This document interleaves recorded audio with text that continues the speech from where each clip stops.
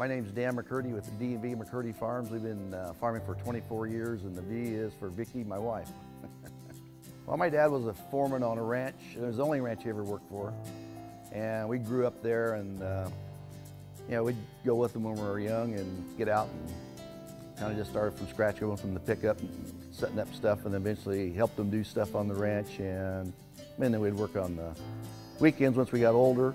And I had an uncle that farmed. I'd go work for him sometimes weekends in the summer, and that's kind of how we ended up getting some spending money and stuff, and just kind of, grew up that way and always wanted to farm.